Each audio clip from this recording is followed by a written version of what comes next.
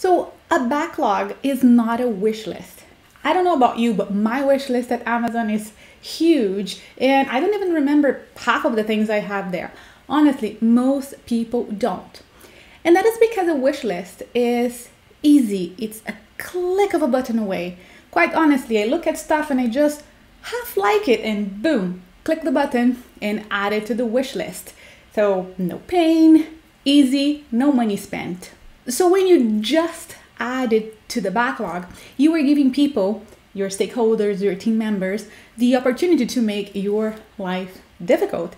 They are adding half thought out ideas, questionable suggestions, and basically everything that they want into the product backlog, and you just gave them permission to do so.